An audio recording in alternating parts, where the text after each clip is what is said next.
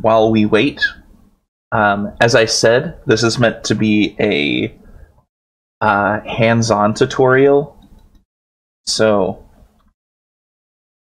that means you don't have to join, of course, but it'd be cool if you did. And the pace will be expecting that you're joining in. If you have problems, you can talk about it in chat. Probably the easiest would be to share screenshots of your problems in chat. I'll be using the Nano text editor, so why don't we just explore that real quick.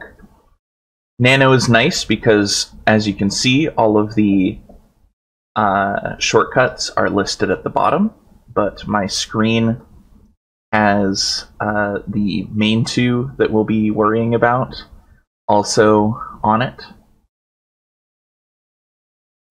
So let's just type out testing, 1, 2, 3, 1, 2, 4. And so I'm going to do Control-O. It's going to be confirming at the bottom that I want to write to this file name that I opened with Nano. I'll click Enter. Voila, it wrote it. Now I'll do Control-X to exit. Very simple. If we do ls, which means list the directory, you'll see that among all the files in this directory, we have test.txt. Okay, so I'm gonna remove all the hello stuff because we're just gonna start from the beginning. I'll assume that everyone is here who would like to be here. So let's get started. Here, let me remove this hello as well. All right. So what we're going to be doing is using Nano to write programs, and we're going to be using gfortran to compile programs. I already mentioned in the initial message about this seminar to kind of get your environment ready. If you haven't, there probably isn't time to do that now. So let's get started. We are going to cover, first, we're going to just do a very basic program. After that, we will cover the actual structure of a program. But the biggest thing is that you have to write program and then a title, which I'll call Hello World. And it's good practice to always put end program Hello World right after, just so that you don't forget to write it. Every program has to end with this end program, and optionally you can put the title of the program again. I always decide to put the title of the program. And we are going to illustrate a couple things here. First is that printing is just as easy as doing this, and hello world. So you do print. The star means that you write to default output, which for all intents and purposes is the command line, and then you put whatever you want to print. So let's just try that. We'll do Control-O to save. We'll press Enter, and we'll exit with Control-X. Now, we'll do ls to confirm that the hello is there. It is.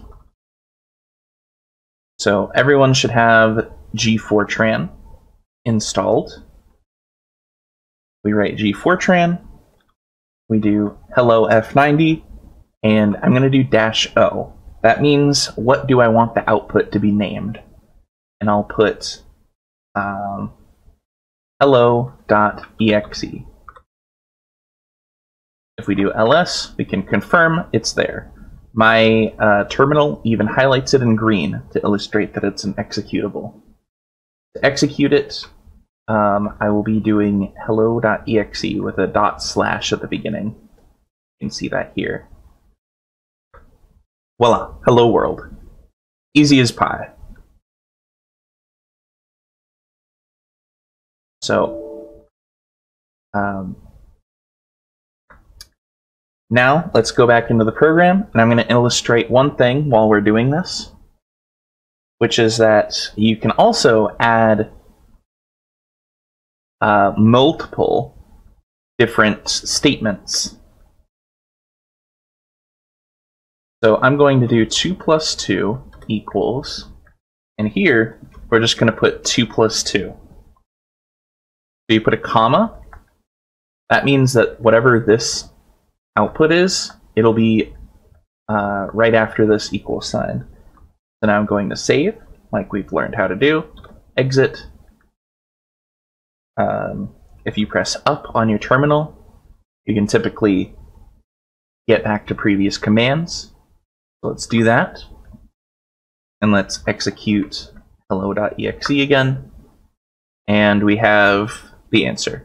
Hello world, 2 plus 2 equals 4. Great. Probably easy enough to follow along. Okay. So now, is everyone hearing a weird dinging on my end? I hope the answer is no, because I'm pretty sure I've blocked out those sounds.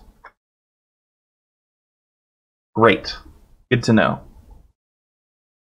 Good to know that my muting of the dinging has worked. For you guys. Okay. Let's clear. Clear is another command. It just clears up the commands you've written on the command line so far. What we're going to do now is we're going to make a new file, structure. In that, we're going to talk about the structure of a Fortran program. Structure of Fortran program.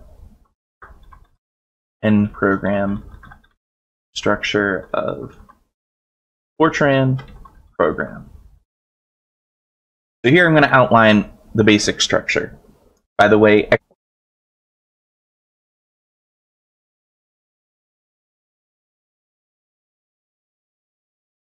you know, that is an excellent idea.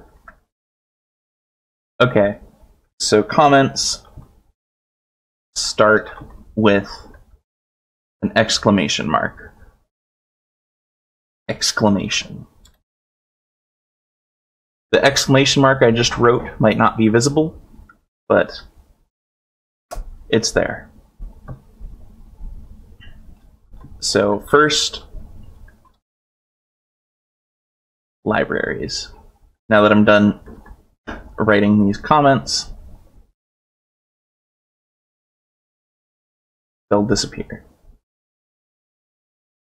So first, we do the libraries. For example, use one thing that I've been using lately is a library called CUDA4 for CUDA Fortran. That isn't something that you guys will be able to compile.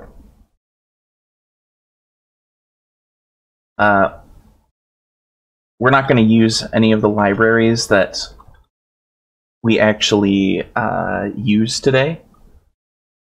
So I'll just put in this library.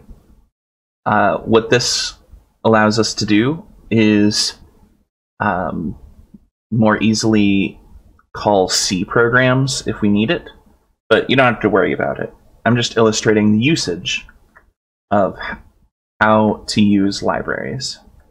So this is how to load libraries. This is what typically goes at the top of a program or a module. We'll talk about modules later. Next on a typical Fortran program are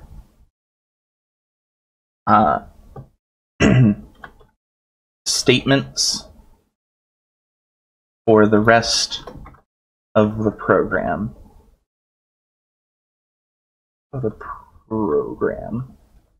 So what I mean is I can put in this statement, implicit none.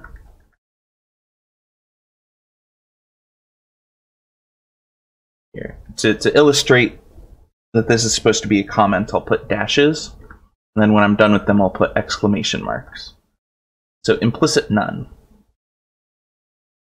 What does this do?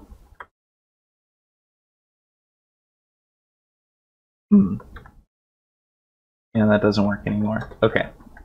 What implicit none does is it tells the compiler to not assume the types of variables. So this means that we have to type out the type of every variable.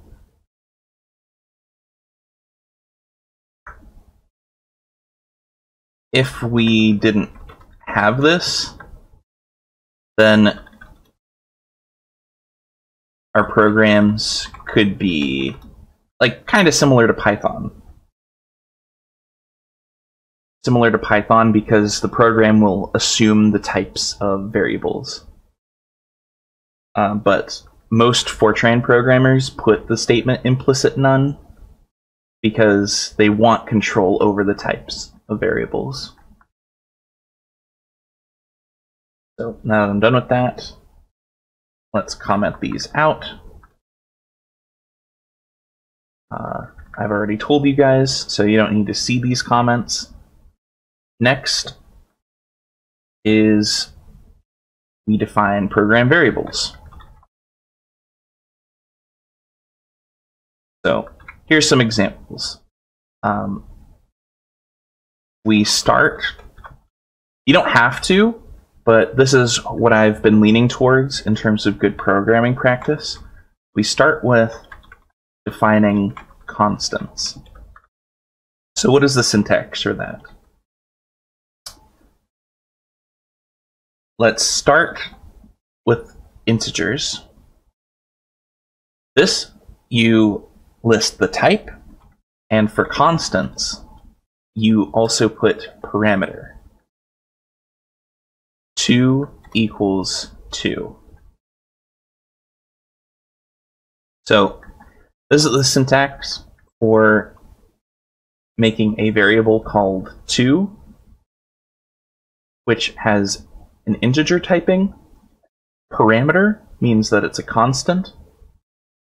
And for these constants, we have to initialize them immediately. So I set this equal to the integer 2. Can everyone see this 2? Is this red visible? Okay, great.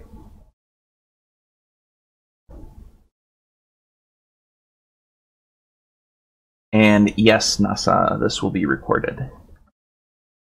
Okay, so there are a couple other constants that we might want to put in like a typical physics program.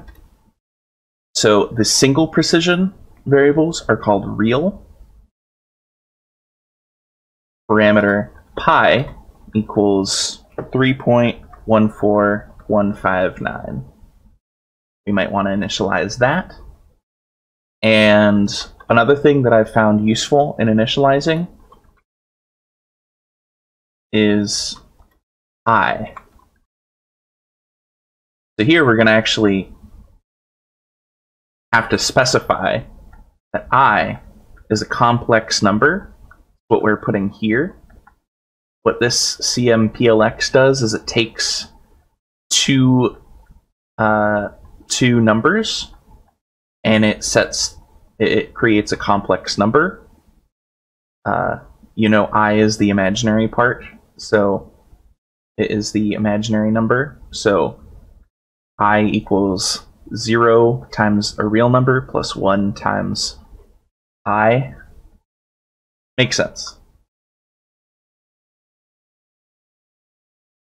So those are all the constants I'll do for this program. Next we'll do variables. So we might want to just do integer result of 2 plus 2.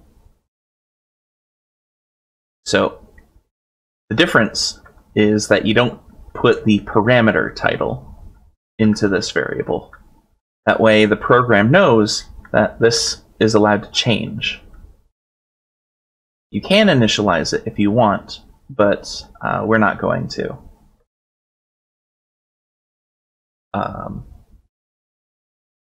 We can do a couple other things. Here is how you declare a vector or array. So real, dimension 2, vec2.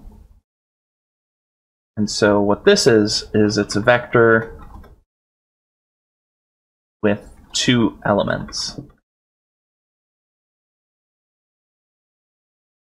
We'll show some examples of actually accessing it later. We can also declare an array. I'm going to illustrate 2 things here.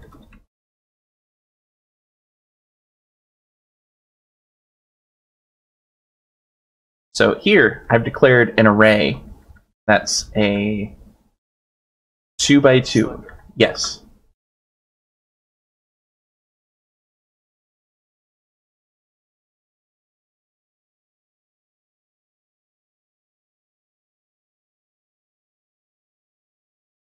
Structure F90, bright green. All right, thank you, Cronum.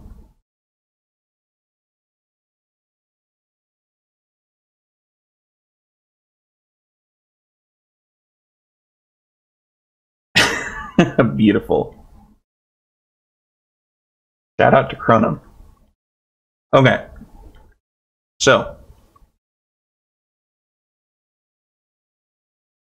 what I've done here is 2 things. I've made a 2 by 2 array. This dimension, this is the size of the first dimension, and this is the size of the second dimension. Fairly obvious, I think. And is, let's say, n by m. We chose n equals m equals 2. Second, you'll notice I didn't just write the number 2 here, I wrote the word 2. And we're allowed to do that because we put this up here as a parameter. So I'm going to exit out of here and try compiling this, just so that we know that everything's correct syntax so far. It all should be. gfortran structure.f90 struct.exe seems to compile. Nothing happens because we haven't told it to print anything out to screen, but it all works. Okay. Now, how I've normally been making programs is next we declare arrays with unknown dimensions at compile time. So what that means is we might not know that the arrays we need in our program are 2 by 2. So what we do is, let's even make it complex. Complex dimension For unknown, we put colons, and we put the word allocatable, and I'll just call this phi. So I'm putting this at the end after the rest of our variables, because the next thing we're going to start is we're done declaring variables. And now let's initialize variables. So here, it's a complex array in, say, X, Y, Z directions, or just a 3D array. And allocatable means that we don't know the size, but we will allocate the size during the program. Now, here is where we're going to allocate. The syntax is we do allocate phi, and we put the dimensions, each of these 3 dimensions. We can do 2, 4, 8. This will allocate an array that's 2 by 4 by 8. So it's not really an array anymore. You can think of it as a tensor if you like. And yes, Jacob is calling Cronum Hackerman, I see. So this allocates this phi array. Now, obviously, I just told you we do allocatable when we don't know what the dimensions of the array will be. So these numbers could be user input. I'll talk about user input a bit later, so we won't be doing that yet. And now we're finally done initializing, we're done declaring. So let's go to the main part of the program. So here, I'll save periodically. So Control-O, save. We can scroll up. Sorry. And we can see all the variables we've made. So there are a couple things we haven't done yet. We haven't accessed this vec2 array. So what we're going to do is we're going to show how to access array elements. You just put the parentheses. The first element of vec2 is 2. And the second element is also equal to 2.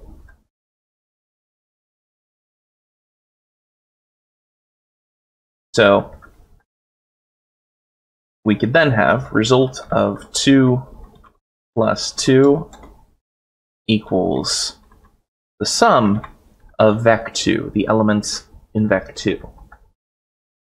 So what am I doing here? Sum is a Fortran intrinsic function.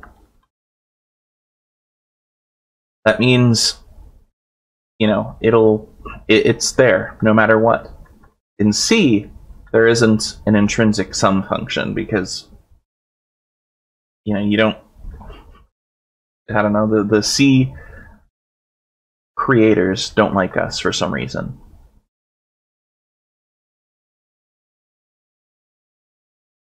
Okay. However, we can do this initialization another way. I'm going to comment this out, and I'm going to say vec2 colon equals 2. And what this will do is it will set all the elements of vec2 to 2. Now, I don't have to use the word 2, I can use the number 2. I'm just illustrating that we declared this 2 parameter earlier. And just to confirm, let's pause for a moment and let's print out this result. I'm going to save, going to exit, and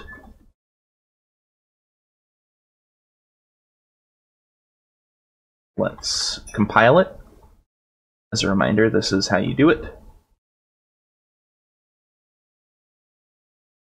And let's run it. 4. Awesome. So everything's dandy so far.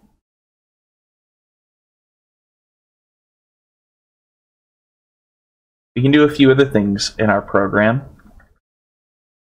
We can initialize this array. Trying to remember yet. Array 2x2 is what it's called. Array 2x2.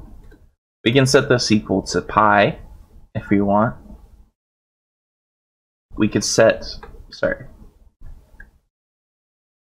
Technically, this syntax is correct, but I find it more readable to always remind anyone reading the code that this is a 2x2 array, and we're setting all of the elements to pi.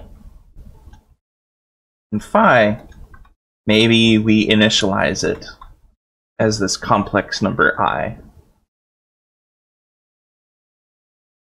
So let's pause and let's even see what happens when we decide to print out these arrays. So let's print these out. Array 2x2.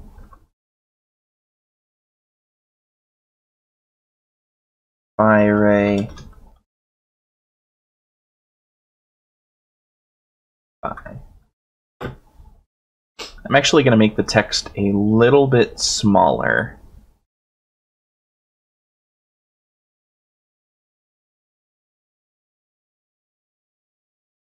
Oh. It's not what I meant to do, but alright. That's fine. Okay, so let's save. We'll quit. I'll press up. I'll do this again.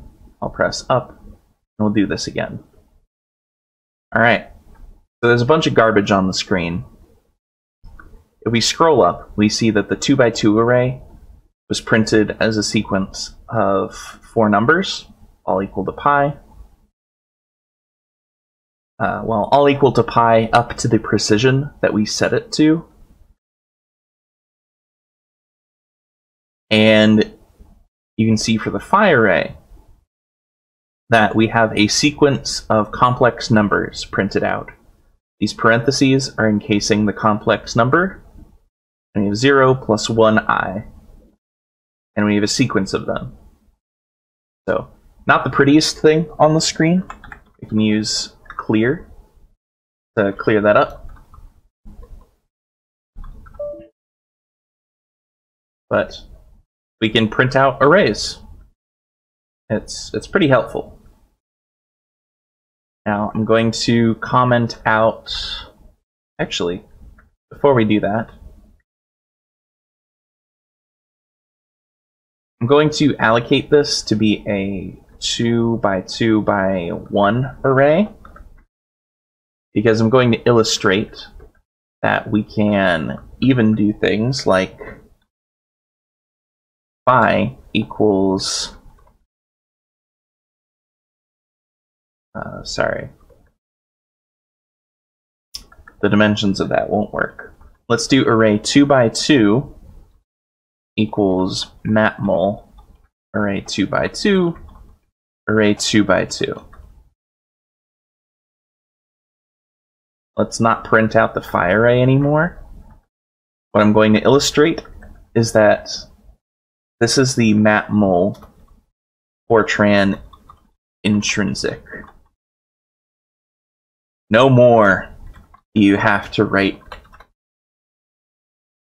your own procedure for it. So if we print out this array 2x2, so we go up, we recompile, and we execute. All 4 of these numbers are the result of this pi array multiplying itself.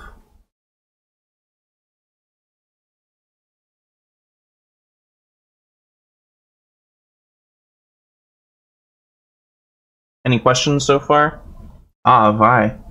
Yours looks better.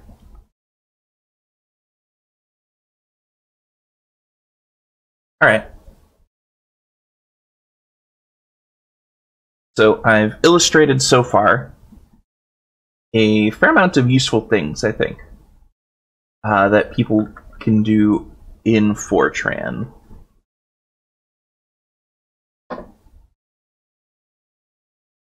So let's go to a new program. Unless we have these things, let's make a new program. We'll call it constructs.f90, and I'm going to use this program to illustrate some simple constructs. Sorry, end program. Program simple constructs.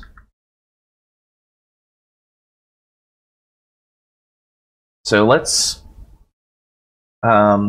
declare implicit none. As I said, Fortran will assume types of your variables during compile time if you don't put this. But I always put it, personally. If I wanted the language to assume types, I would just use Python.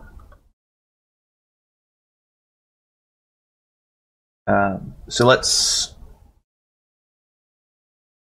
make a couple parameters. 3 equals 3. And let's even make a logical parameter. P equals dot true. To be honest, Nano isn't highlighting it, which is making me suspicious.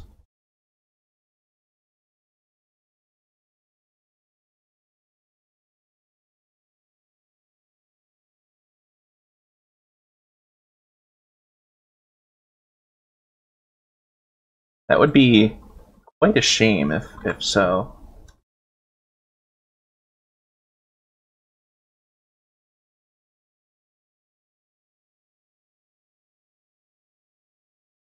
Alright, Nano just doesn't know.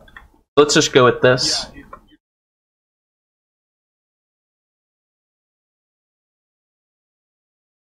Yeah, you don't need things. So, a lot of old Fortran programs have all caps, which is really grating on the eyes to read.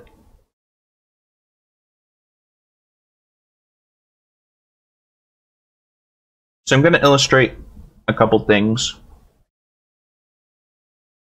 As I mentioned, these are the constants. Now let's go with some variables. For example, we're going to talk about loops, so I declare a loop index. And now let's go to the main part of our program. Okay. So let's do if t equals true, then, and let's make the end if directly.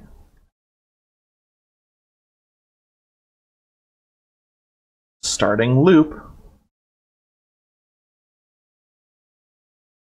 do loop index equals, so here I'm illustrating, here, before I go too quickly, this is a comment, so you can ignore it for now. This is the form of an if construct. You have if, then,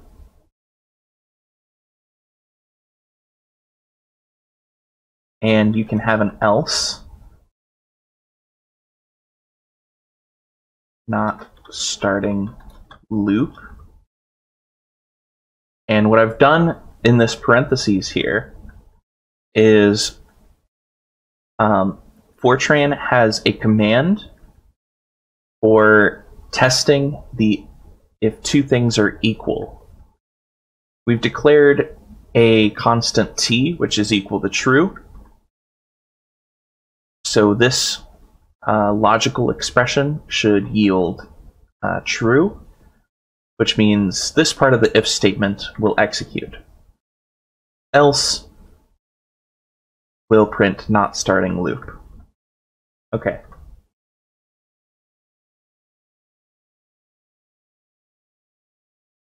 Vim highlights it, Vi. Okay. Good to know. Okay, so now let's put in what we want to happen if our parameter equals true. So here we can start the loop index at anything we want. Let's start it at 1, and we'll go up to 5. I always find it helpful to always end my statements. And now we can do something like print loop index loop index. Okay, this was a lot, so let's exit out. I already did Control O to save, Control X to exit. I'll do -O, and I'll just do test.exe. So here, the Fortran compiler is telling me that logicals need to be compared with .equivalent instead of .equals. Very helpful. So now we can go down and we can put that V in here. And we'll exit. We'll try compiling. We'll try running. And voila. Very simple stuff.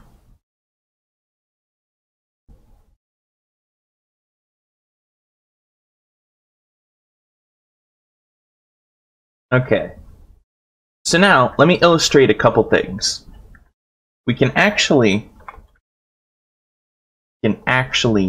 name constructs. What do I mean by that? Test equivalence. We can actually, at the beginning of if and do and other constructs, we can put a name. Test equivalence here is perhaps a obvious name.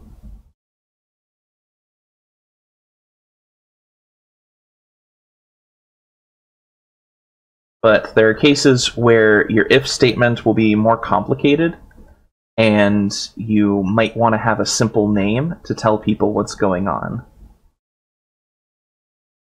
So we can name this if construct.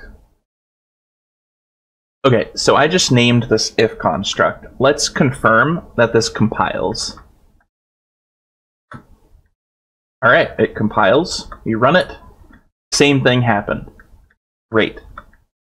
So why do this? Well, you can do this because this is evidence of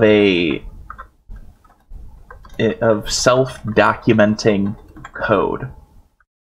Instead of having to write comments, if your code has these things like these named constructs, you can just read the code and get everything you need from the code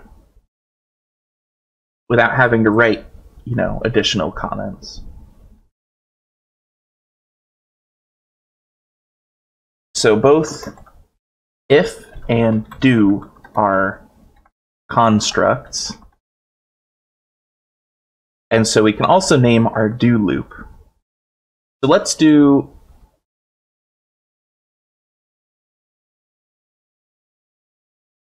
Yes.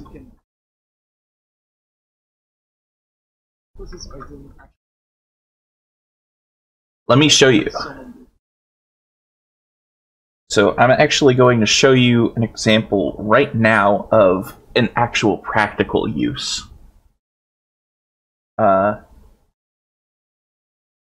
So loop index 2. So everyone go up to our variable declarations, and let's do a comma here. You can declare multiple variables on the same line, which I normally do when the variables are very similar or very related, such as this, loop index and loop index 2. So what we're going to do is we're going to make a nested do loop. So we're going to name the second loop. Loop index equals, let's say, -5 to -1. And let's do an end do second loop here. And what I'm going to do is, well, we'll do something with the loop indices, like loop index plus loop index 2. Cumulative loop index. What we're going to do is we're going to take advantage of the fact that we've named these loops. So if loop index 2 is more than -2, then we are going to do something called cycle. Cycle first loop.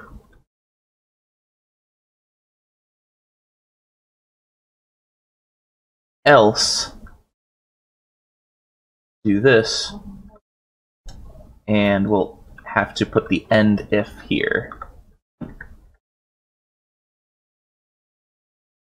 So I think it's best to just illustrate what happens. For illustration purposes, I'm just going to print out both loop indices, actually. Both loop indices. Okay. So for this print statement, we expect loop index and loop index 2 to print 1 through 5 and -5 to -1.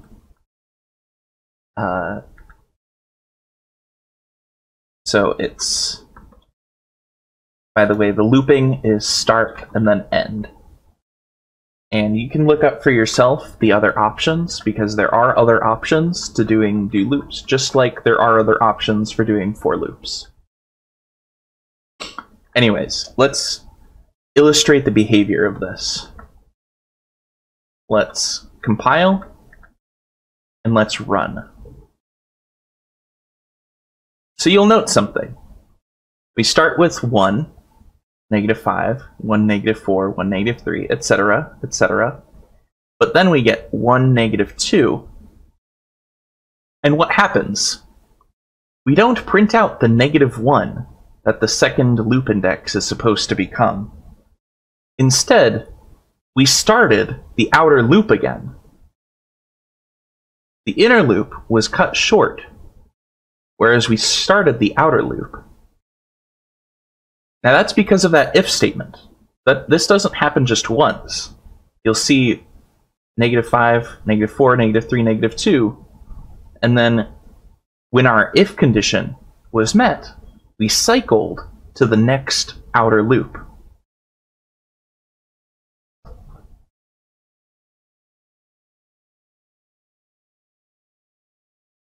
Am I not audible anymore? Okay. All right. The chat seemed to not be hearing me. Oh, okay. Okay. Yes, Flynn. It's similar to break, except whereas break will break you out of the current construct, cycle, you'll notice we put the name of the loop that we wanted to actually start the next cycle of. So this is actually more powerful than continue or break statements, because we can actually go back like out of multiple loops. We could do a third loop and put this statement in here, and it would cycle through the first loop still, because we put the name of the loop. Yeah, exactly, Flynn. We could if we wanted to, we could cycle the second loop. Or we could have, as I said, a third loop, either outside or inside, that we cycle through. So I encourage you to experiment with this, because it's pretty cool. Now, in like C or C++, you'd need like more complicated if-then logic to do this. You need to like put multiple if statements. You need to bloat your code, basically.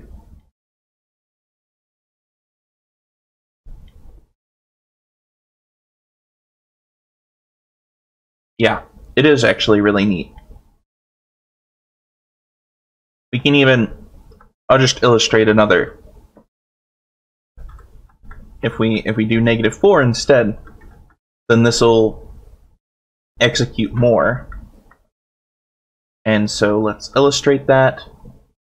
The output is a lot smaller because the inner loop is only printing out -5, -4, etc.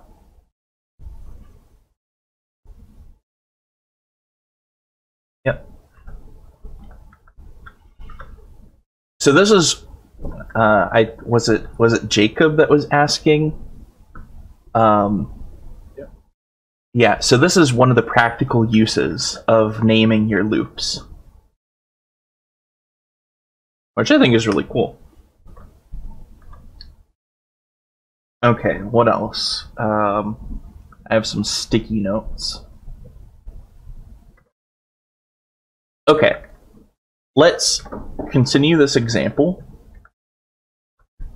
but let's enhance this example with another construct. Let's use the associate construct. So the syntax is like this: associate loop index 2. We make a little arrow out of an equal sign and a greater than sign, and we do a new name for it. I'll name it inner index. And let's do end associate. So to make it more visible, let's increase the spacing of everything. One reason I like Emacs is that it'll indent appropriately, and it'll make changing the indents very easy. But I'm sure Vim and other editors do that too. So what does this associate do? Basically, it's there to make code more readable.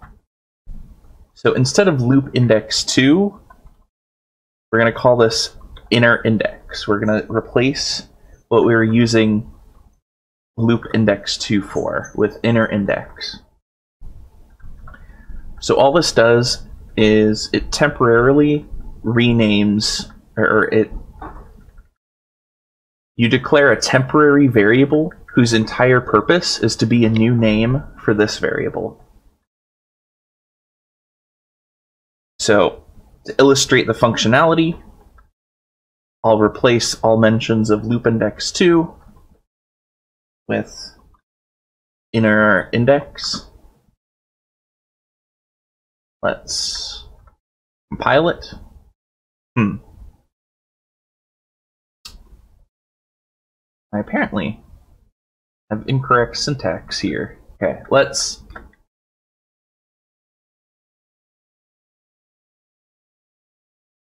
I believe I actually got this reversed.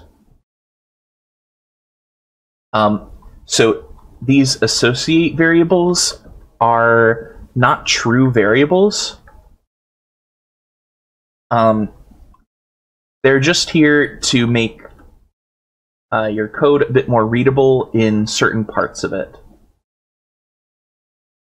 So you don't need to declare them, because all the compiler is going to do is it's going to replace any mention of inner index with this loop index 2. So let's try this. I think I just had it reversed. Yeah, I just had it reversed. It compiles correctly now. If we test it, we get the same functionality as before. Voila. So this one, Jacob, is completely just for code readability. So to comment out the usage, you do new name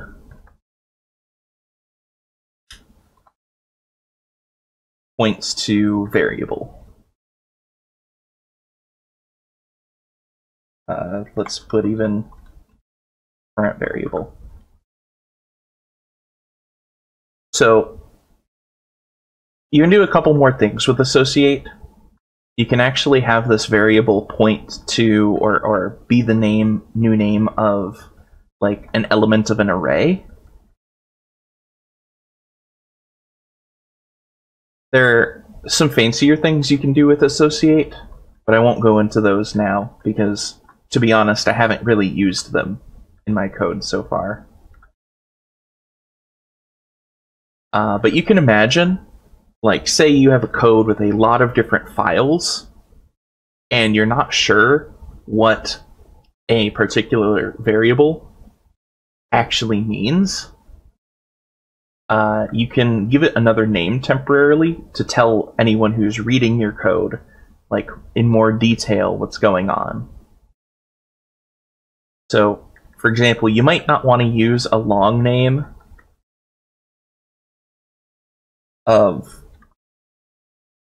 you might not want to use a long name like this throughout your entire code, but you know, maybe you want to use a descriptive name in a certain routine. You could do that. I think I've belabored the point enough. So the other thing is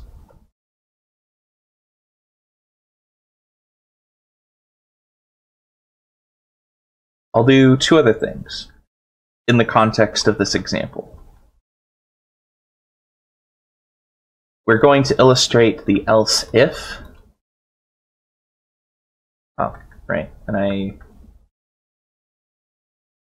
I'm just gonna make this shorter again. That was for illustration purposes.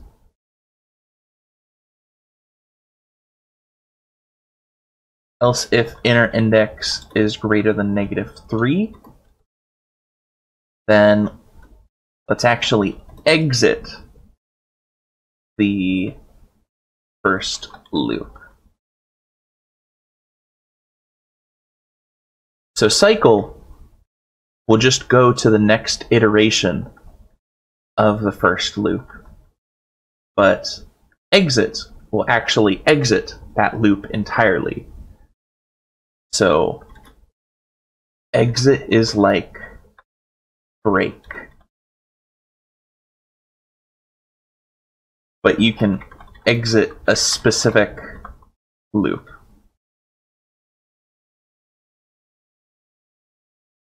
Exit specific loop. And cycle is more like continue. So here I've illustrated both the else if and the exit commands. Let's see what happens. Voila. Only three actions happen. Because once -3 turns to -2 for this second loop index, it said exit the first loop, and so this first loop never even updated. You can imagine how this might be useful in your given, code of choice. And as a reminder, this is what it looked like.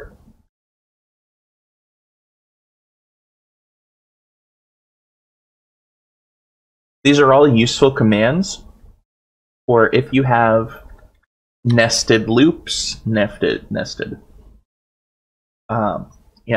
loops. For example, for those of you doing like condensed matter physics, you might be doing an integral where you only want to consider values near the Fermi surface. So you only want to consider some energies of a quantity that are near the Fermi energy. And you might be doing some if-then checking to check if the energy that you're currently on is near the Fermi energy, and if it isn't, you might want to cycle one of your nested loops. All right. Let's move on. I have a sticky note with a bunch of different things that I'm covering. Okay. Let's talk about subroutines and functions and modules. Okay, so I'm going to do something. I'm going to make a modules directory, and I'm going to create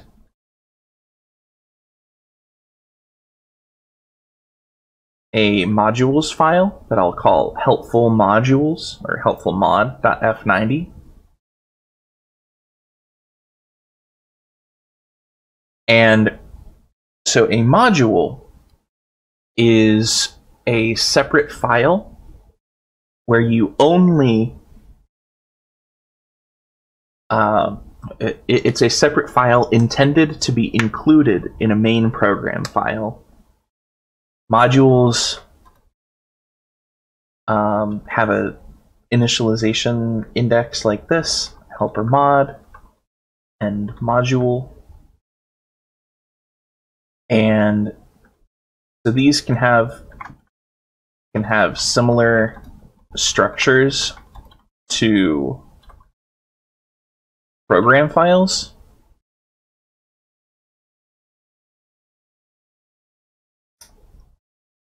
They can declare variables,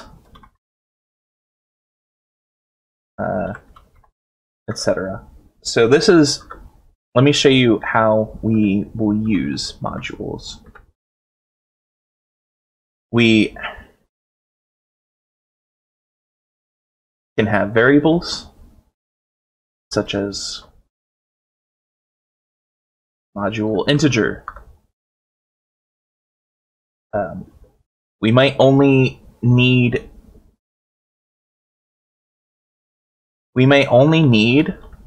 a particular parameter contained within a particular module.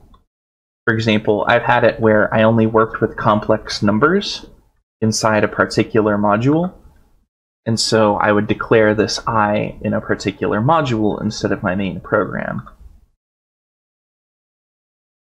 Here's where modules shine.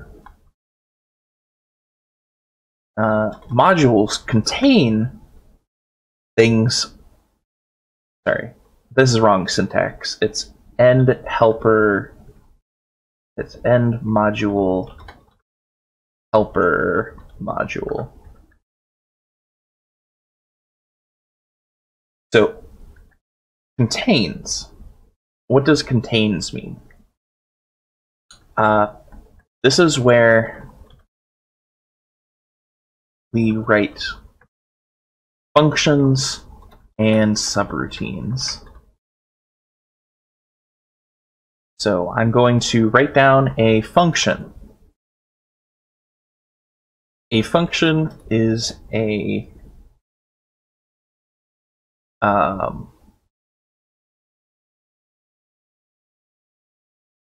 function takes in variables and returns an output without modifying any other part of the program. So this is what a function is supposed to be. Function my sign of x, and we do result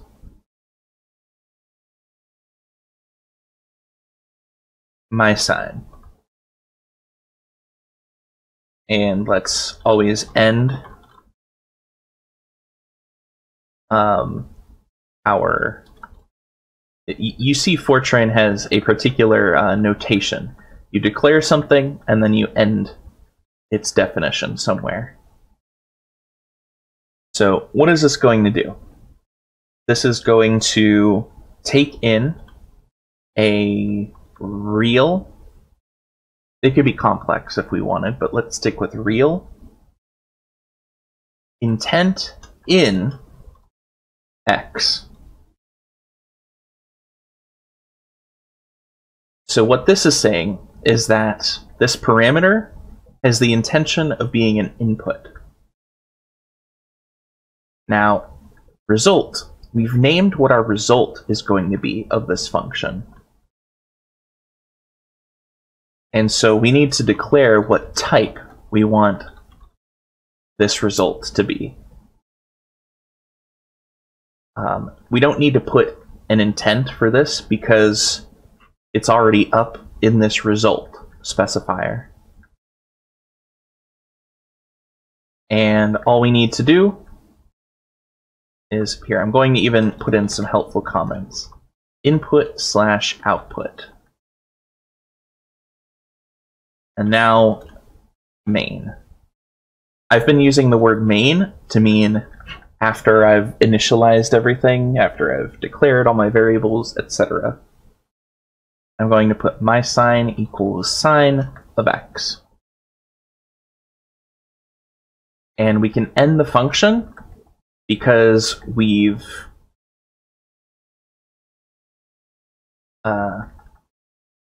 assigned, the result, a value. Now, sign is an inbuilt function in Fortran. So sign is inbuilt in Fortran. But something that you might want to do is at the top of modules, you might want to declare that you're using an intrinsic function, such as sign. So this is optional, and the idea is that users may be using external, or programmers might be using external libraries that have particular sine, cosine, etc. And this is kind of something that just tells a reader of a program that we're using the intrinsic Fortran function. That's all. I'm actually going to make sure these are indented.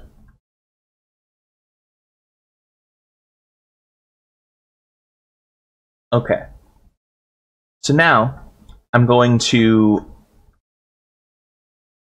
write out an equivalent subroutine. So subroutine,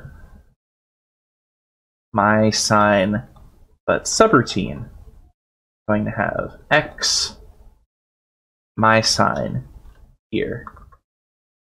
And we end subroutine my sine sub. Okay, Flynn. Intent in. Intent in is for readability. I'm going to go with Cronum's attitude. You should write intent in for all your input variables.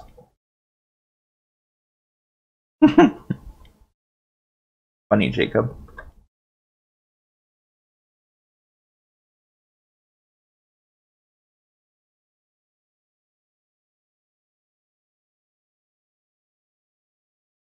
Oh, yes, you're right. I did miss it. Thank you. This is also optional to end your functions with the name, but you should do this. Because the thing is, your functions, your subroutines are going to be large, and you might not want to be scrolling up every time to make sure that you're in the correct subroutine, that you're modifying the correct one. So a subroutine can achieve the same task as a function. Real intent in x. But now, all the subroutine knows is that you're passing it two variables, x and my sine. And so you have to actually declare the intent of my sine now. So we can, it's good practice to, just put some things in your program that separate the variable declaration and initialization from the main part of your program. So now we do the same thing. My sine equals sine of x. And it seems like these are the same thing, right? Well, they're different. So for a function, a user will pass in only one variable, or only input variables. User passes in only input variables. For a subroutine, user passes in both input and output variables. It seems like a trivial difference until you realize one thing. This function creates a new, or let's see, it allocates new memory every time it is called.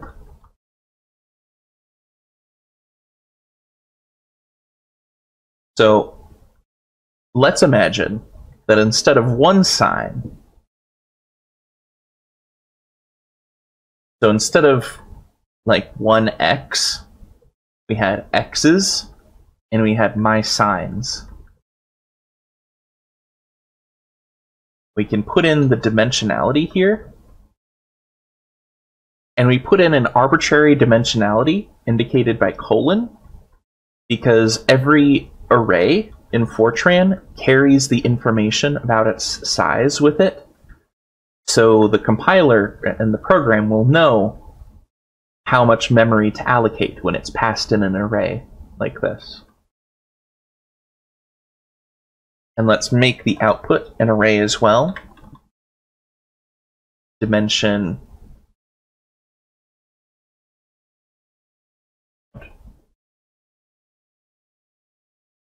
for a function, we have to, since the size of this x's is passed, we can declare an arbitrary size for the x's input. However, since functions allocate new memory every time for the output, we have to declare this to be an allocatable array. And we'll put it as my signs. And so here, we will do, well, we'll do a couple things. So, integer size of x. In our main function, we're going to put size of x equals size of x's. So we'll rename this to size of x's. We'll allocate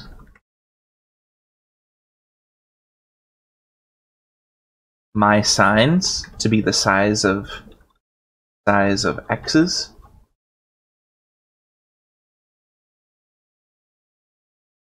And we can achieve this function in two ways.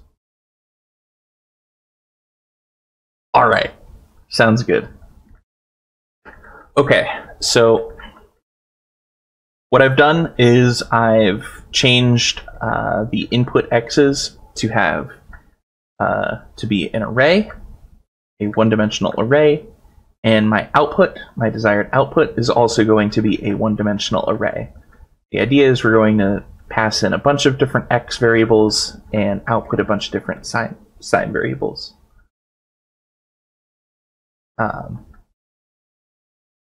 So I made an integer being the size of x's. We're actually going to make another integer called loop variable. To quote Cronum, why are we like this? True.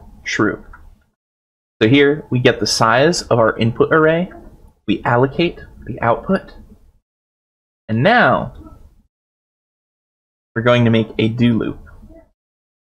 So loop var equals 1 to size of x's, and we're going to do my signs of loop variable equals sign of x's of loop variable.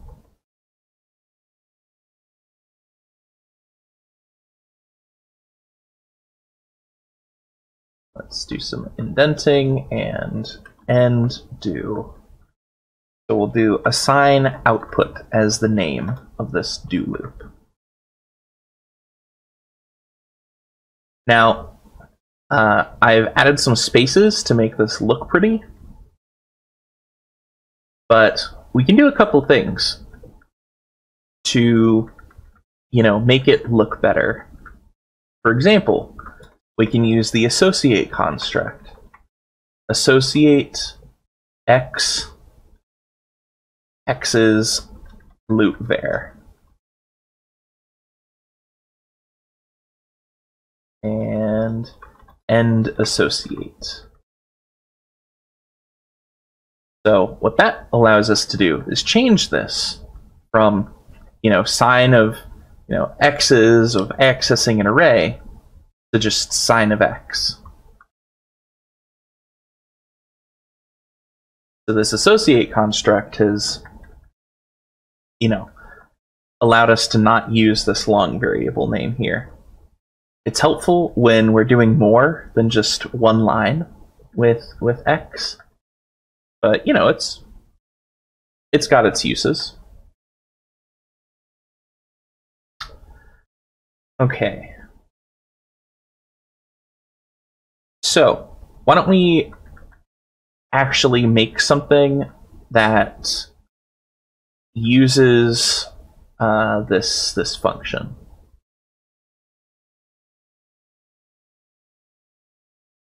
So we're going to save this module so far, and we're going to make a program called function and subroutine .f90. So function underscore subroutine .f90.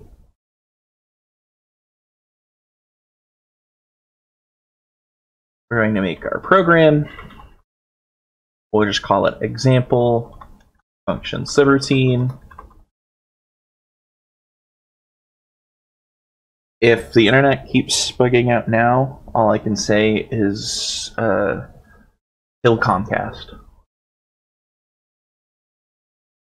Bring them much violence. So yeah, as Jacob was saying, you can actually use associate like in more contexts. You can rename multiple things at once.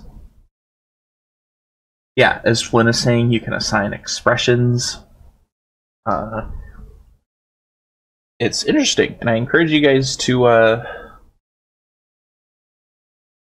explore it.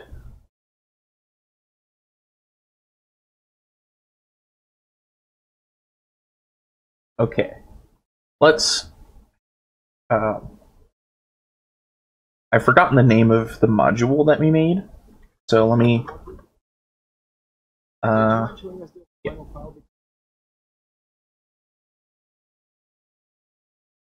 Oh, I see. I see.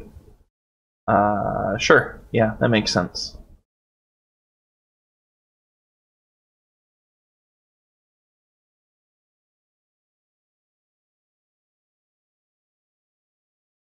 Okay, so I had been working on this function. My sign with x's as inputs, and the result being my signs. Array inputs, allocatable array. I had two integers. And what I had done is I had associated this x with this array element. That way we can have a nice assignment line. So yeah, this is what I had been working on before it cut out again.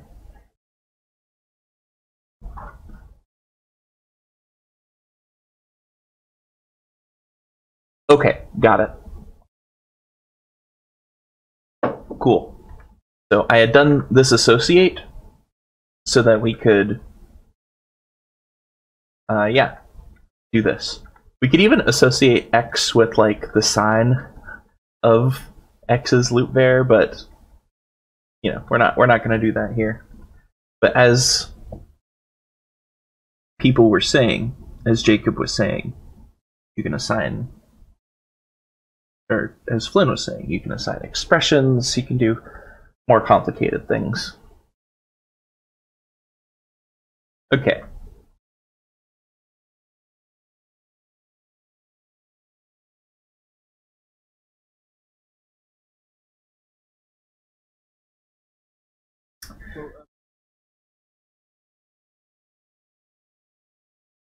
Yes, and we're going to illustrate that here.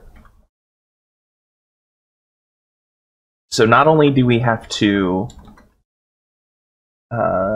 use the syntax for libraries, but libraries and modules are being used are declared here.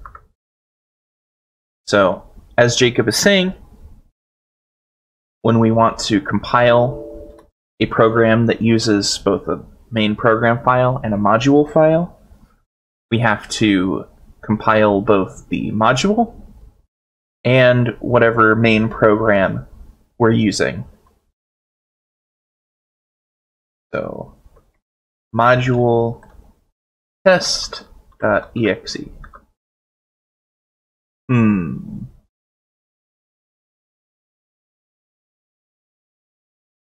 Let's see, there's some syntax errors, it appears.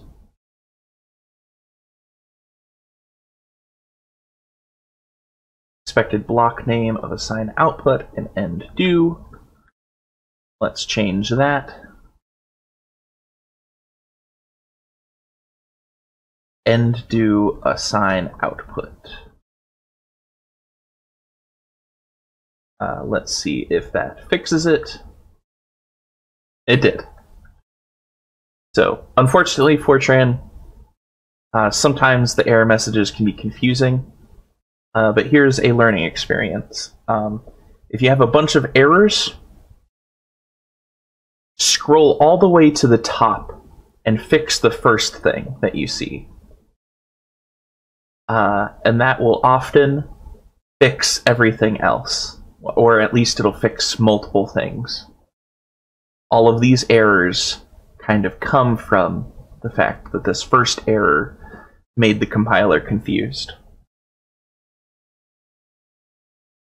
So to summarize, this part had to be changed. You had to start the name of the do loop and end with the name of the do loop.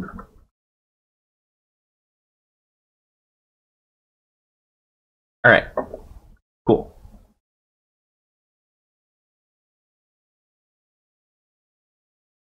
So all I did here was declare the program and then say that I wanted to use this module.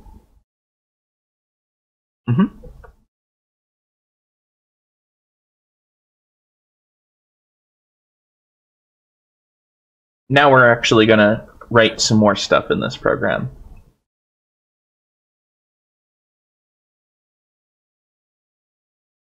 So let's declare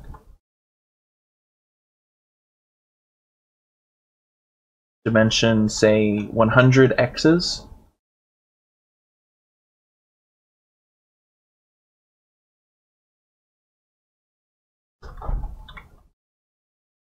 Variables to be used. And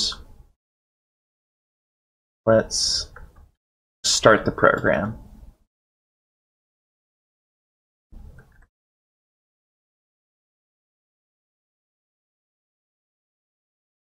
Flynn, yes, use is like import or using. And very good point, Flynn. Very good point. So, to improve even more code readability, you can do only my sign. What this tells the compiler is that this main function is only going to use the function mySign that we created in this helper module. So this is the syntax for that. And I believe we can even do multiple at the same time. So why don't I try compiling this just to make sure.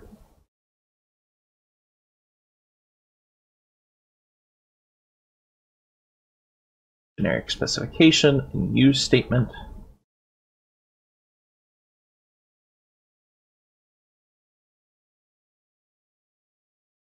Maybe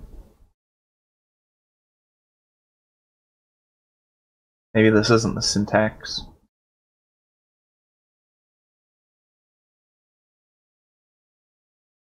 Fortran use only.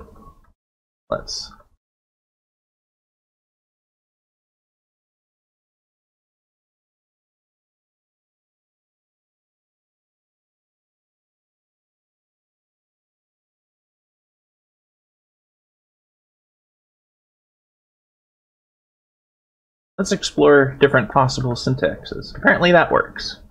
Okay, everyone. Huzzah! This is the syntax.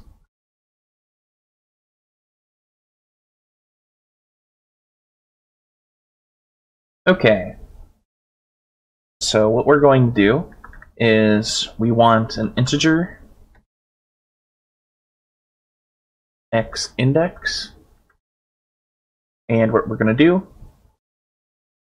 is we're going to do x index equals 1 to 100, since our array is of that size. And oh, is my cursor that big? That's pretty funny. Oh, well, don't worry. We don't use cursors in Linux anyway.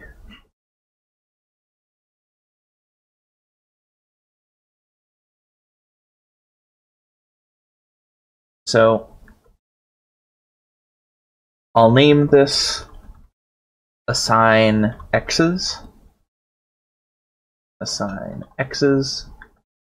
and we're going to make sure that our domain is specified.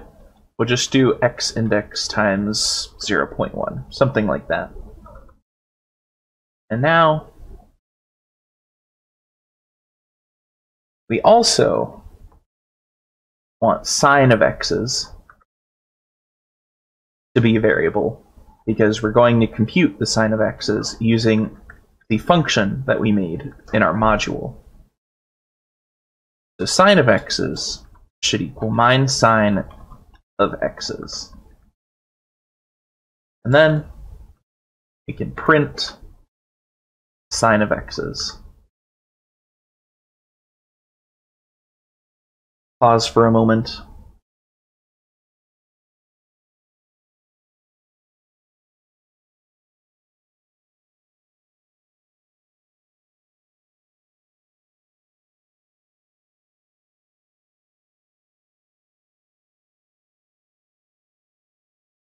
Okay, let's try compiling this. It compiled. And let's try executing it. Alright, in very pretty fashion, we have computed the sign of x for a bunch of different x's. Okay, so our module works, our module function works.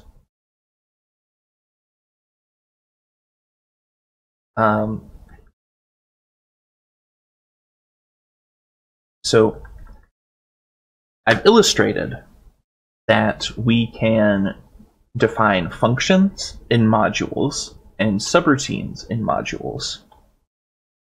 Let's go to our modules function.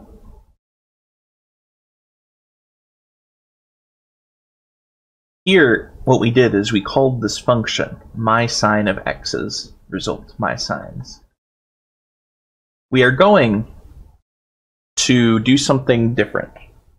We're going to rewrite this function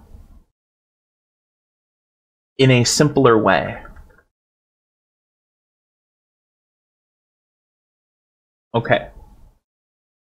So we are going to rewrite this function in its entirety in a simpler way.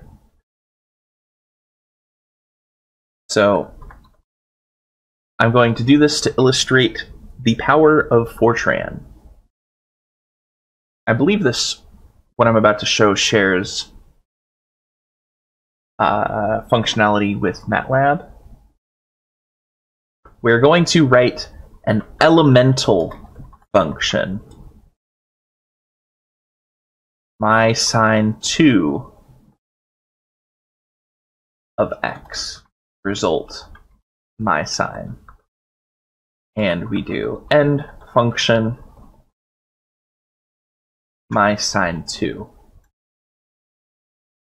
So elemental specifies that the input may be an array or a scalar.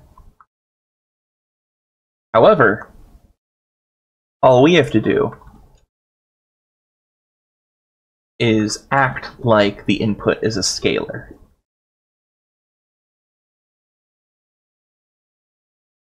And all we have to do is declare my sine equals sine of x.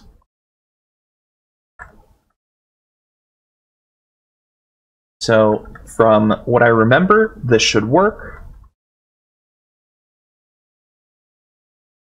on both scalar x variables and array variables of x.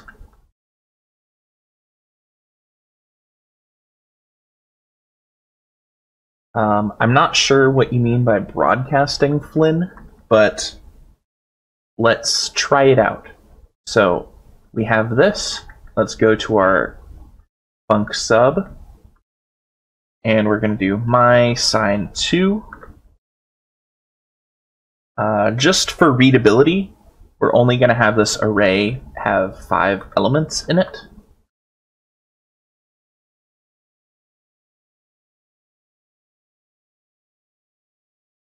Yeah, Vi, that, so I'm going to go through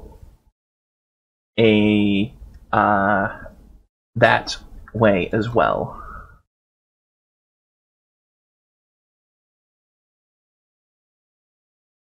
So let's do sine of x's equals my sine 2 of x's, and we'll print this again. Ah, okay.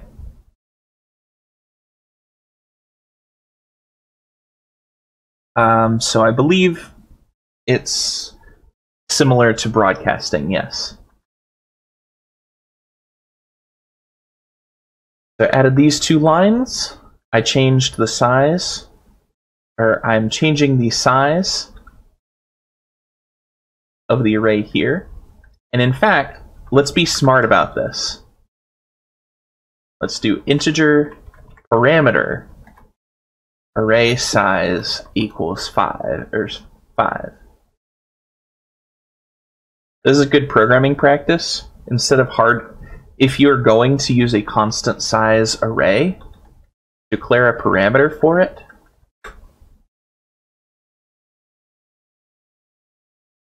Instead of just writing the 5 everywhere.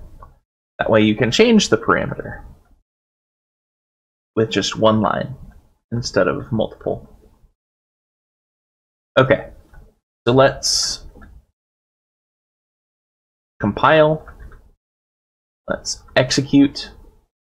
And as you can see, they both output the same thing. Now, as Vi was saying, we can actually do this a third way. So here, we've got one way. My sine 2, we've got another way. Function my sine 3 of x. Result my sine will be another way. And function my sine 3.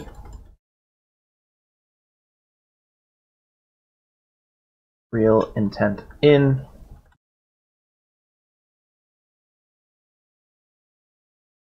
X.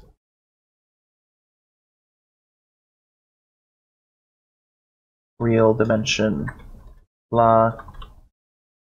Allocatable. My sine. And instead of x, we'll do x's. And so we still need to allocate this mySign.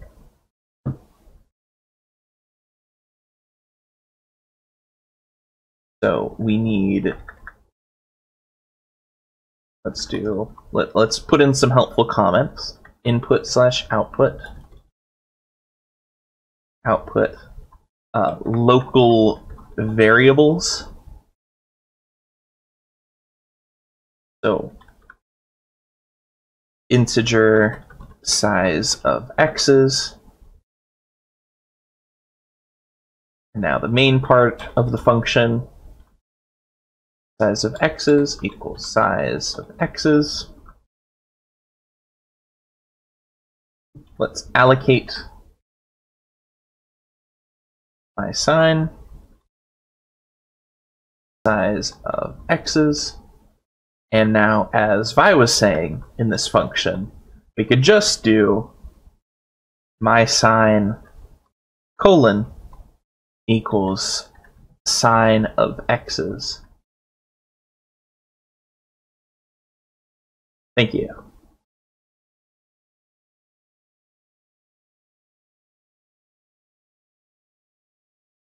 As Vi was saying, instead of writing out the do loop, we could do this.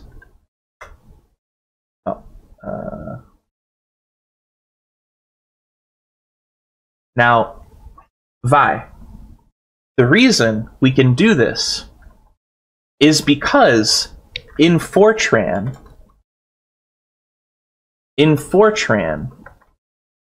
the intrinsic sign of x function is declared elemental. So the reason we can write a function mySign with this syntax is because, well, here we're passing an array to sign, the intrinsic Fortran sign of x. But all that's doing is that is now calling basically an elemental function called sign of x. Yeah, exactly, Flynn. The idea with elemental here is that, you can make new functions that can happen both with scalars and element by element for arrays. And you can do that with, even if like the set of operations you do to the input is very complicated. Okay. We've gotten past, or we've gotten through all this. Now, one thing, and here I'll focus on mySign 3 here, is that this, sorry for the typos, this function allocates this memory again and again. What I mean is that if we were to call this function multiple times, we would allocate this. We would reallocate this every time.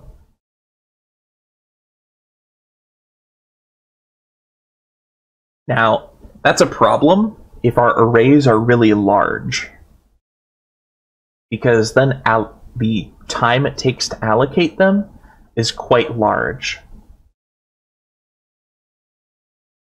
We have, in Fortran, there are a couple ways to deal with this, but the way I typically use is to rewrite this as a subroutine. So a subroutine has the user pass in the array or the variable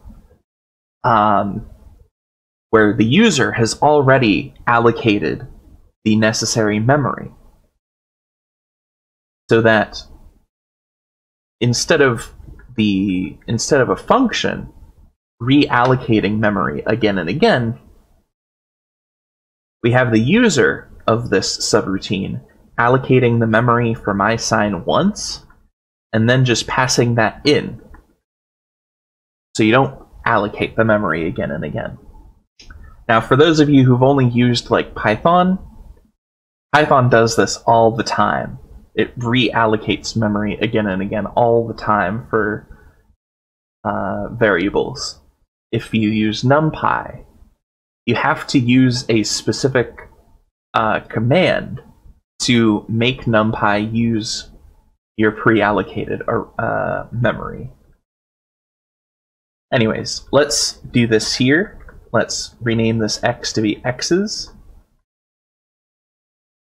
And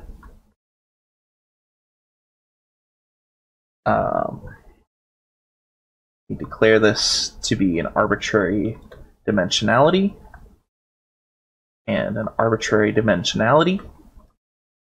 And as a reminder, for subroutines, we have to declare the intention of the output. By we have to, I mean you should. Not that the compiler will complain necessarily, but you should. And so now,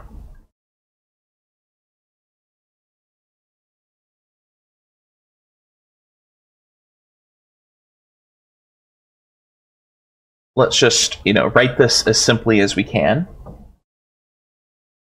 Let's save it.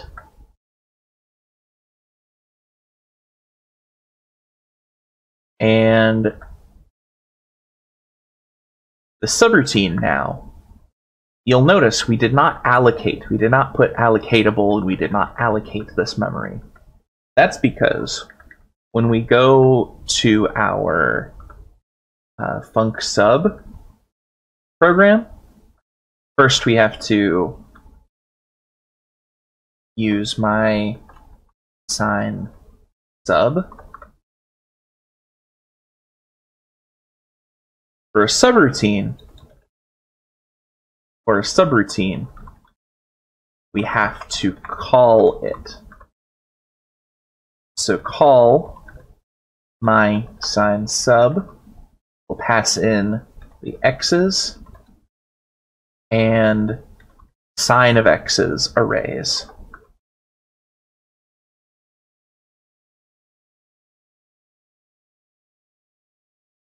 And just to make sure our program is actually changing the sign of x's array, we'll make sure to reinitialize it to be 0 here. But yeah, so we call a subroutine, we pass in the input array in this case, and the output array that we've already created. And when we save and compile this, and we run it, you'll see we get the same output as before.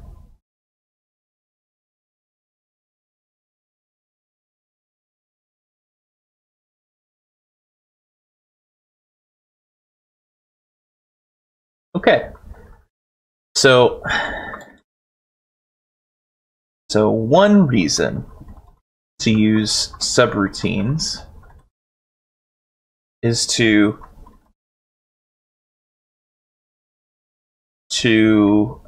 not reallocate memory every time for big arrays.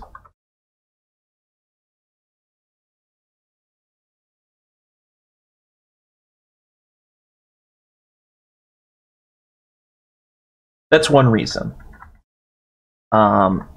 And now let's talk about another reason. So let's save.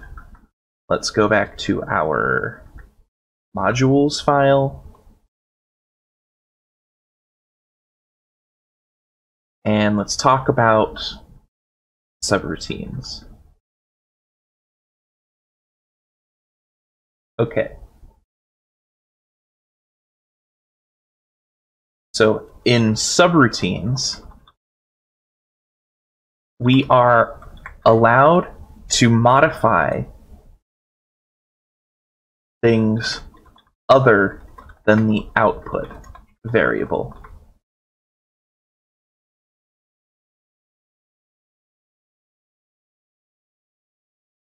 What do I mean by that? I mean, let's say now that we've printed this my sign function, we might want to print out that we've succeeded. So print succeeded in the subroutine. What this print statement does is it modifies the state of the command line. Not only are we changing the output here, but we're modifying the state of the command line. So we're allowed to do that in subroutines, but we're not necessarily allowed to do that in functions. The compiler will allow us to also print things in functions. But the proper practice is to do the following. Proper practice for functions is to always use the pure modifier and never change state of the program. So I'm going to add something called the pure modifier here. And now I'm going to try and print something. Finished the function.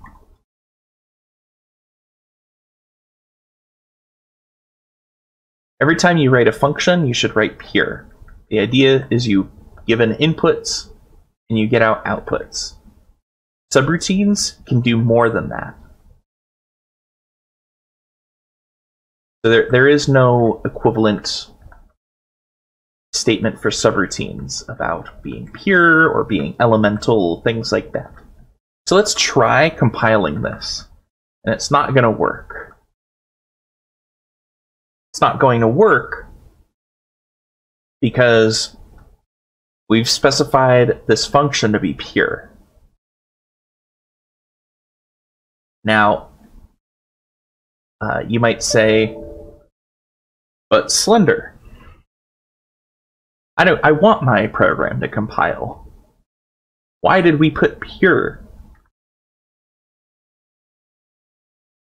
So,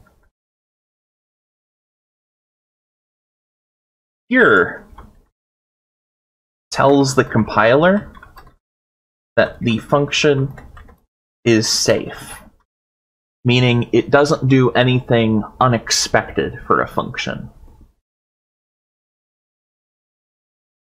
And this allows the compiler to do certain optimizations that subroutines and non-pure functions can't do. So this is something more important for like scientific computing, which I assume is what we're all here for.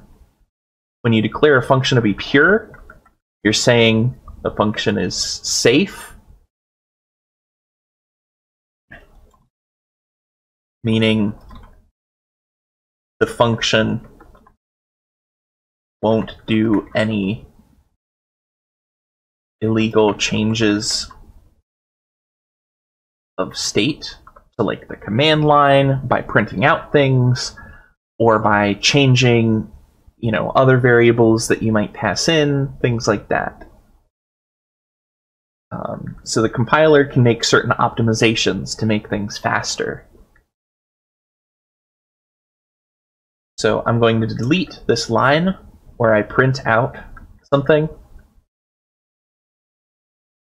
But you'll notice when we go back and we try recompiling, it works. And now we can print and succeeded in the subroutine. Voila.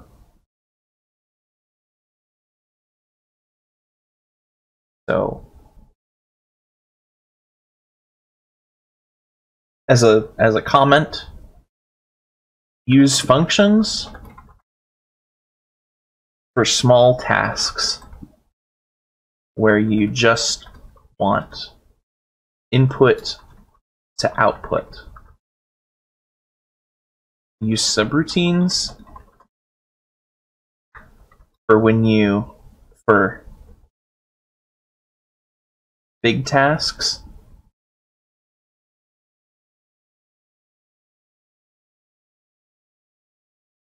That may also change more things than just, computing f of x. So big tasks that reuse allocated memory and subroutines may also change more things than just computing f of x. So that's kind of the heuristic for when to use functions versus subroutines. Does anyone have questions about that?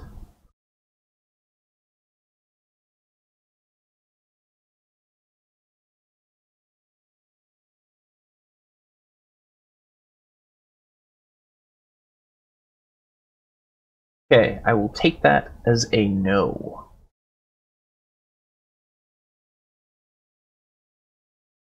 Okay, so let's talk about generic programming. We're going to continue to modify this helpful module right here. And we're going to talk about generic programming. So what if we wanted to call the same function for sine of x regardless of the type of x? So if we scroll back down to our functions, you'll see we had to declare these x's to be real. But, what if we wanted them to be complex? Right? Well, in programs like Python, or in languages like Python, maybe Julia, I'm not too familiar with Julia. If you're to call, sine of x, it'll do it for you, right? And in Fortran, I believe it'll also do it for you, like just real, complex, whatever. It'll compute the sine of x.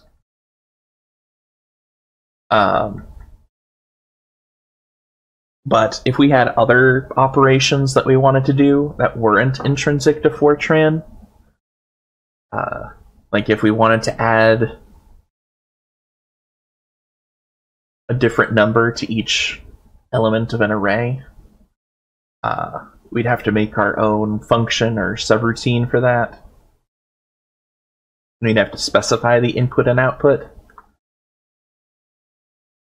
So let's say we want to call the same function, whether this x input is real or complex, and whether or not the output we want is real or complex. So what we do is we type in interface my sine of x. Or sorry, I believe this is right, actually. I wasn't expecting to get this far, to be honest. Interface Fortran. But the idea is the end interface.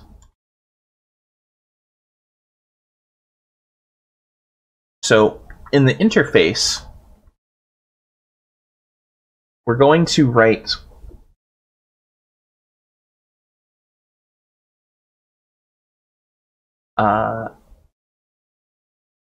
an interface for this my sine of x, where we tell it to call different programs depending on the input and output that we give it.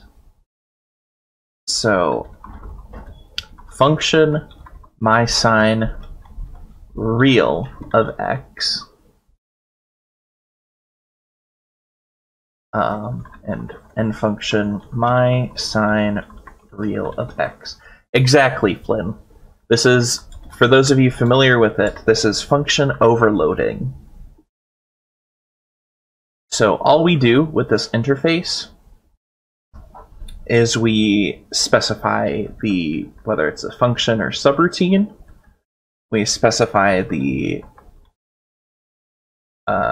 we have to put in result my sine, intent in x, and real my sine.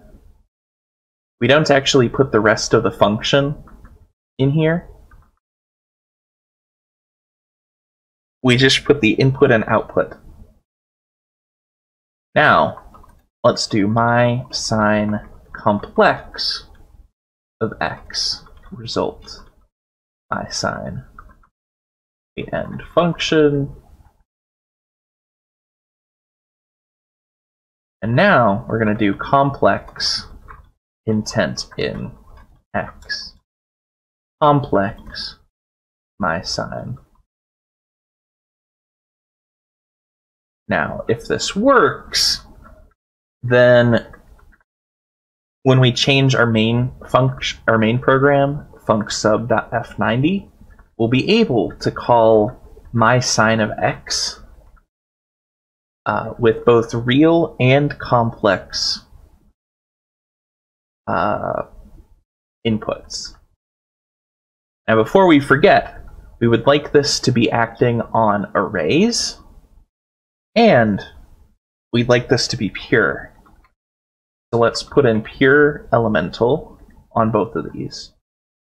Pure elemental on both of these. For motivation, again, pure enables it to be faster because you're promising the compiler that nothing illegal is happening in terms of changing the program state. And elemental allows you to have the input be array value, or yeah, be arrays of values.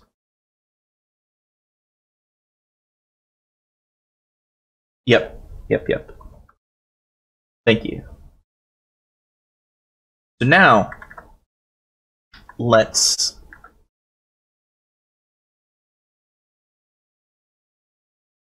try using my sine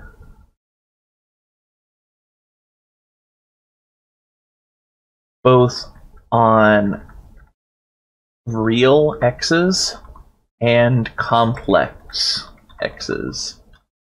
Dimension array size, complex x's.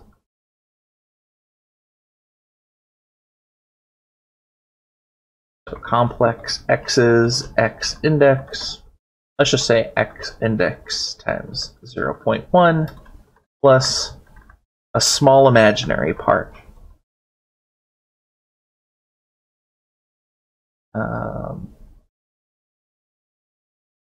Here, actually, it'll be complex. We'll make the first part the real part, and the second part the imaginary part. And, sorry, there's no E in this. This is left over from when Fortran was old. There might be more modern notation, but you know, you get the idea. Complex. And now we just want to also have complex sine of x's. Complex sine of x's. Let's try this.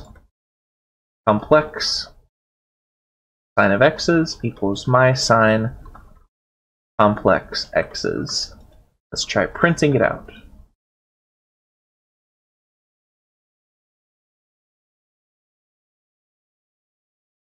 Complex sine of x's. Let's try compiling it. I might get an error here.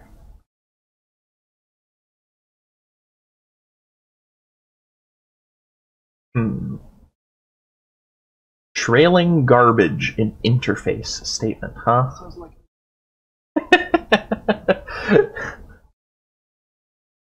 so it's telling me to not put this here. To not put this my sine of x after the interface.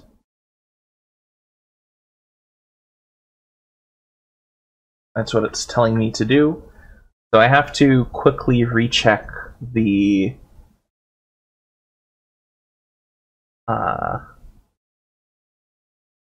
documentation for interface real quick.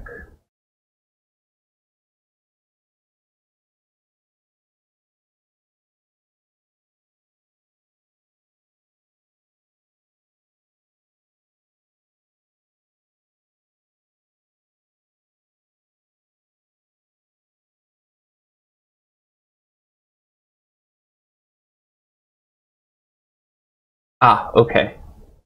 So all I had to change was not put the of x. Let's try this. My sine, all I did was delete the parentheses x. And let me clear this up and try that again so that I know. Wow. There's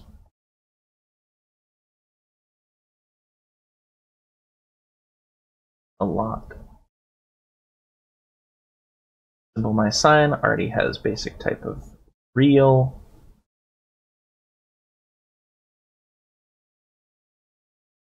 Okay, let's look at this, shall we?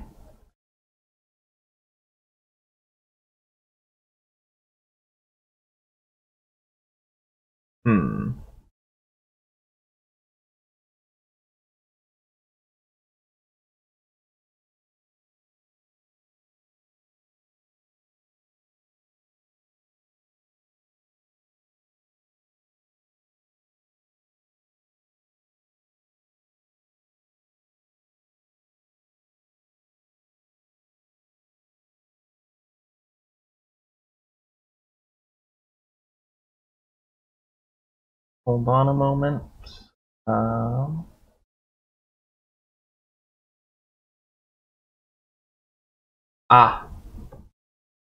Okay.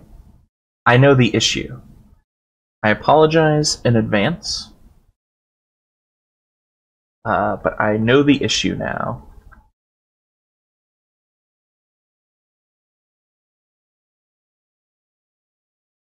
Let me try this, and I'll let you know how it goes. I'm going to be deleting this stuff.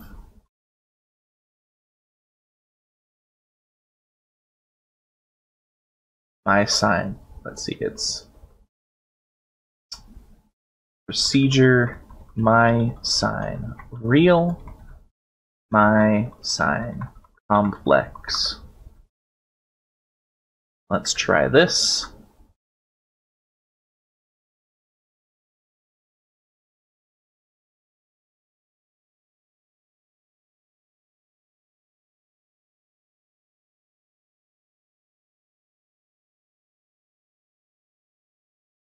Okay, it's complaining.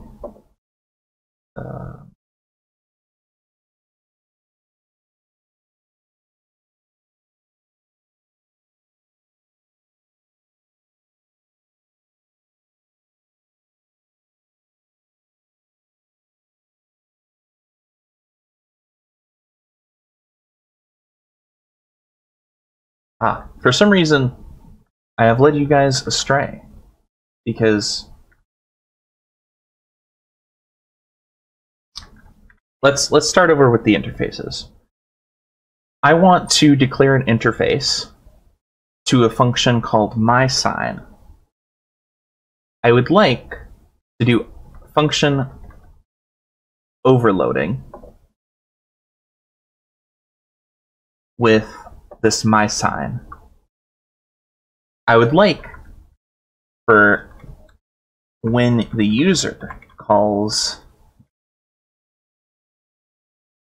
mySign of x, for them to use either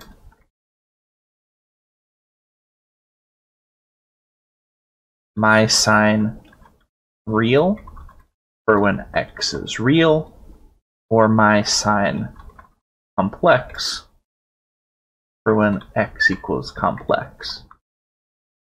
Right? So for us to do that,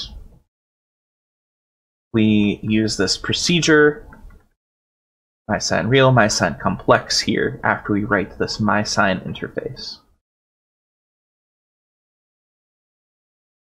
Now, we have to actually write out this mySign real, mySign complex. We have to write out these functions. So, what I'm going to do is I'm going to take this mySign2 function. We'll delete these comments now, because once we do, it's a really simple function that we can write multiple times.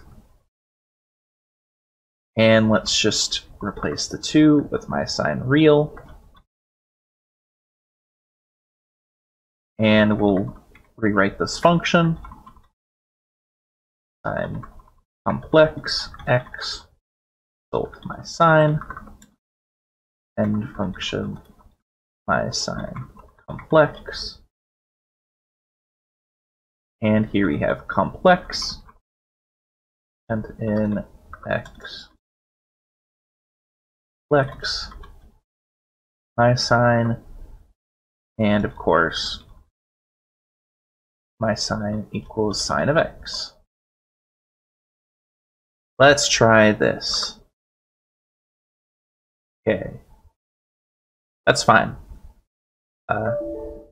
So only one error popped up, and that's just because we were in our main function trying to use mySign2. So let's make sure we're not doing that anymore. And let's make sure we don't try to call mySign2. So I'll comment this out. Okay. Compile it. It works. Awesome. Now, this test should give us what we want. Alright, so the first line of values is from when we passed in real x variables, and the second line is the complex output for when we passed in complex inputs. You'll notice the real part is similar. That's because we passed in a small imaginary part, so there's a small imaginary part and small real part difference. But otherwise, you know, it's the same. This is the expected output.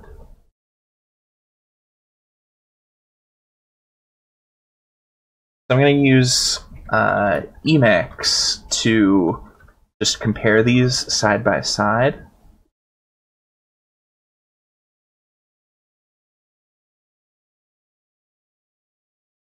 Maybe not.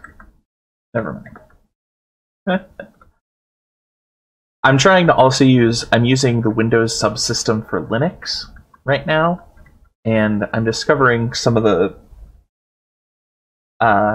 funny intricacies of it. But yeah, so to compare, this is our main function, and these are the two lines that we were looking at. We're using the same function, mySign, both with real and with complex inputs, and we got the same output. And that was because we declared this interface. So that's the basic of how to do, or that's the basic way of doing function overloading in Fortran. You can do this not just for functions, but for subroutines.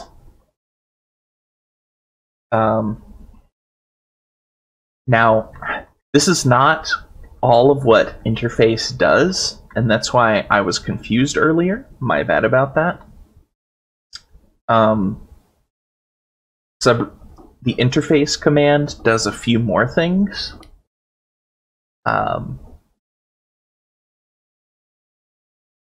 And I'm not going to get into that today because we've been going for almost 2.5 hours. So is there anything in particular anyone else would like to see that they know about or heard about in Fortran?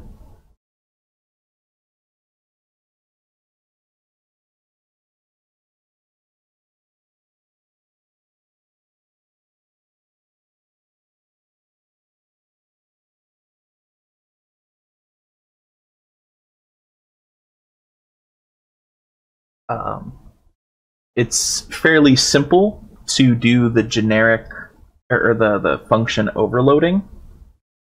One of the things I had planned on covering today was writing your own types.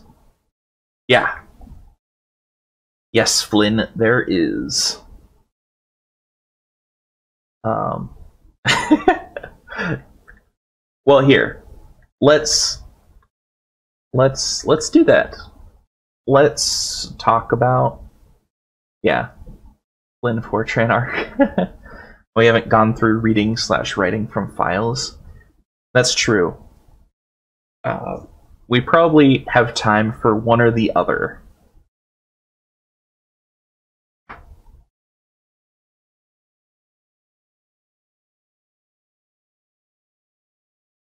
Okay. Well, if Jacob can't keep recording, then we should probably call it quits. But we can do a future Fortran seminar where we talk about, yeah, part 2.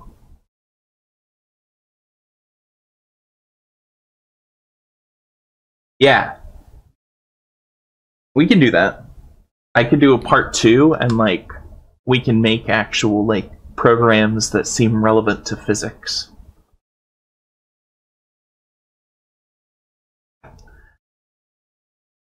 Okay, so why don't we defer other topics and more complex examples to a part 2. Any questions on the content we've covered today?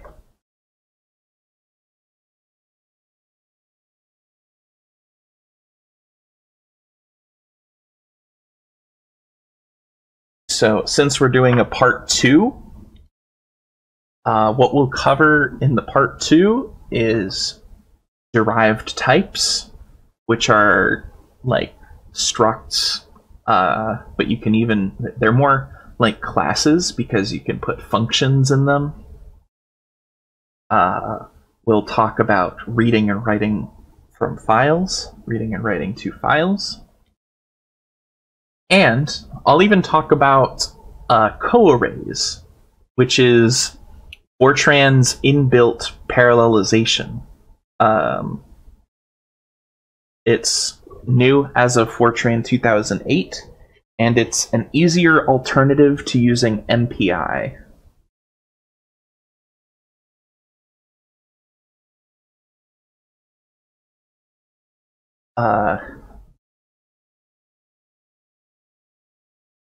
So coarrays,